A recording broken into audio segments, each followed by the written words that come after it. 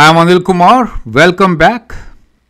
Here we will see the solution of question number 3 on circles and tangents. The equation is given in standard form. We'll see how do we find the center, the radius, and tangent line is given, the point of intersection. In case you want to learn from me, you can always join my classes by sending an email on the address given. Let us now enjoy the journey of success. I am Anil Kumar.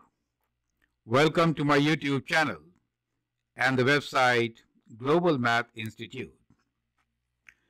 In this video, we'll look into details of solving question number 3 from the set of 3 questions based on equation of circle and tangents.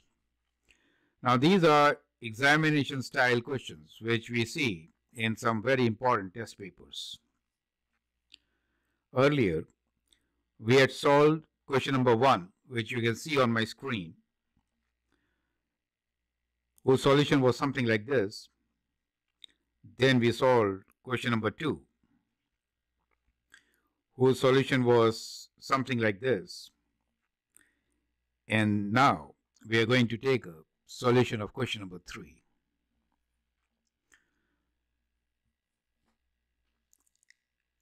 The question is, a line y equals to 3x plus k is tangent to the circle x square plus y square minus 10x plus 4y plus 11 equals to 0. Find the center of the circle, find the radius of the circle, find possible value of k. This line is tangent to the circle. You can always pause the video, answer the question, and then look into my suggestions. In case you want to learn from me, feel free to send an email on the address given. We can discuss a plan. Now, the equation given to us, x square plus y square minus 10x plus 4y plus 11 equals to 0, is the equation of circle in standard form. So many of you could directly give the answer for part A and B. Find the center of the circle. As you know, some of you will write down straight away the center of the circle is 5 minus 2. And similarly, they can also tell the answer for part B, right? Then, how do we find the possible value of k? That will involve some working with the quadratic equations. With that in mind, I would like you to make an attempt to solve this question and then look into my suggestions. Now, there is definitely a shortcut method, and from the general equation of a circle, you can always find the center. Let us adopt the normal method, right? So what I say normal method is something like this. We are given the equation of the circle as x square plus y square minus 10x plus 4y plus 11 equals to 0. We do the operation of completing the squares so that we could write the equation of circle with the center points and the radius, right? Let's see how do we do that. Now the midterm x square and minus 10x. Now from here, half of 10 is 5, right? So what we do here is we add 5 square on both the sides, right? So here also we'll add 5 square. Now for the y values, half of 4 is 2. And therefore, we are going to add 2 square on the left side and on the right side. Now this addition makes the 3 components as perfect square. If you look into x square minus 10x and 5 square, you would always write this as x minus, because minus 10x, x minus 5 whole square. You get the idea. Similarly, if you look into the y components, then you could write that as y plus 2 whole square. We have plus 11 here. We can take it to the right hand side, right? So we can write this as, on the right hand side we got 5 square and 2 square. Let me write 5 square and 2 square as such now. And I'm taking 11 from the other side. Now you see from here, we have the equation of the circle, right? So as you can see, we have the equation as x minus 5 whole square plus y plus 2 whole square equals to 5 square plus 2 square minus 11. And from here, you can easily get all the parameters, right? You have the center at 5 and minus 2 as we had thought about. And the radius is also there for you. So what is the value of radius? Radius is square root of the right hand side, right? Square root of the right hand side. So let's find this. Let's calculate this also. We got x minus 5 whole square plus y plus 2 whole square equals to 25 plus 4, which is 29, minus 11. So 29 minus 11 will give us 18, right? Now 18 means, let me write down here, square root of 18 is the radius, right? That is the equation. So square root of 18 can be written as 9 times 2, right? And then in simplified form, this can be written as 3 square root 2. So that becomes the radius of this particular circle. Is this concept clear to you, right? So finally, we have the equation of the circle, which I am going to now write. X minus 5 whole square plus y plus 2 whole square equals to 18, right? So that is how we get the center as well as the radius of the circle. So I hope you understand this completing the squares method to easily find both the parameters if you do not remember the shortcut. The shortcut is clear. Minus half of coefficient of x and y gives you h and k values for the circle, right? And the radius is, you can see the formula, right? So their square subtract with c value. Clear. Now let's look into part C, which is a line y equals to 3x plus k is tangent to this circle.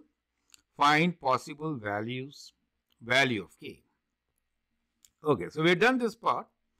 Let's look into next part, which is we have the equation of the circle and we need to find the value of k so that it is tangent.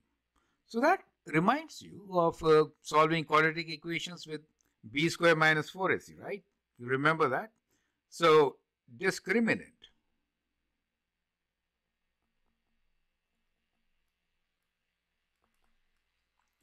normally we write d, which is b square minus 4ac, right? Now b square minus 4ac equal to 0 will imply that there is a tangent. You get the idea. So that should give us the answer for k. So we have the equation, which is x square plus y square minus 10x plus 4y plus 11 equals to 0. And the other equation is y equals to 3x plus k. So what you need to do is substitute y with 3x plus k.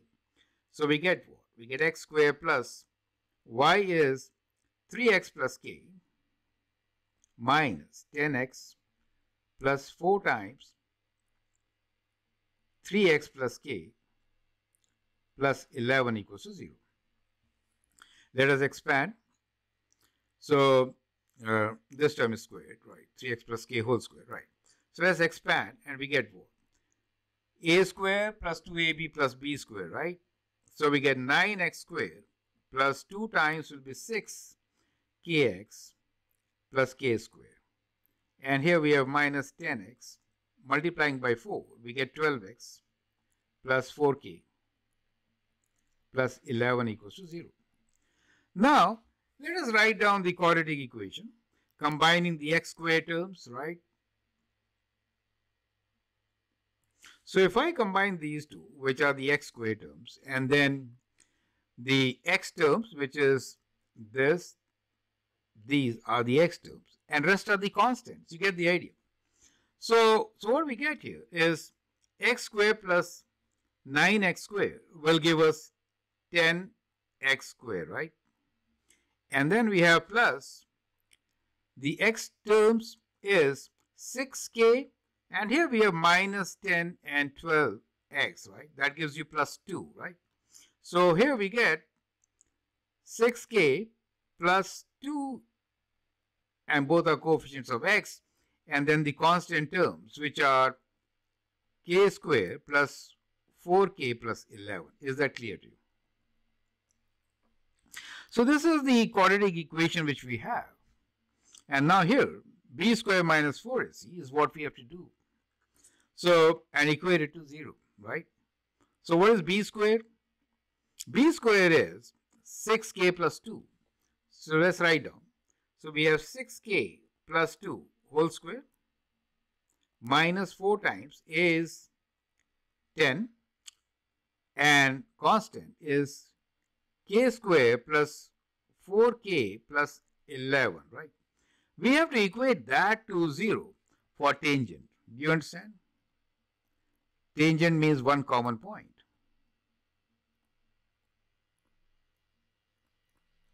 Or one real solution. Is that clear to you? So that is how we have to figure this out.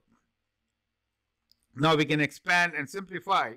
So expanding, what do we get?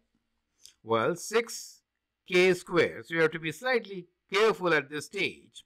6 is 36k squared plus 2ab. 4 times 6 is 24. 24k plus 4 minus. Multiply each by 40. So you get 40k squared. And then minus 4 times 4 is 16. So 160k and minus 440 equals to 0. Correct? So that's the equation which you get.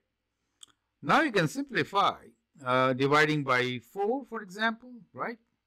So let's divide by 4. So we get 9k squared plus 4 times 6 is 24 plus 1, and this is minus 10k squared, and 4 goes for 40k, right? Minus 110 equals to 0. So combining the terms, 9k squared and minus 10k squared gives us minus k squared. And then we have 6k and minus 40k, which gives us minus 34k, right? The constants 110 and 1 will give you minus 109 equals to 0. Is that clear to you? Or you could just take care of all the minuses, and then you say k squared plus 34k plus 109 equals to 0. So that gives you the value of k.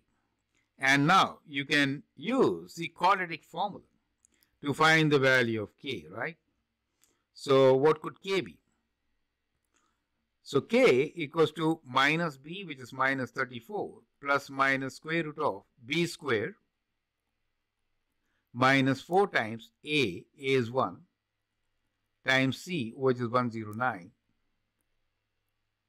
square root over 2 times a, which is 2. Is that clear to you? So what you need to do is find this answer. You can use the calculator and find this answer. So let's use it. So 34 squared minus 4 times 109. That gives you 720. And square root of this answer is 12 square root 5. So let's take it on the next page. Minus 34 plus minus. So we have k equals to minus 34 plus minus. What do we have? Within square root, we calculated this as 12 square root 5 divided by 2, right? So that could be minus 17 plus minus 6 square root 5. So that is how you could actually get the solution of your question, right? So, well, I'd like you to try out these calculations on your own so that you're sure what the real answer is, right? But here is a method to do it. I hope you understand and appreciate it. So with that, we come to an end of our test series on circles and tangents, where we talked about question number 1 and its solution as given here.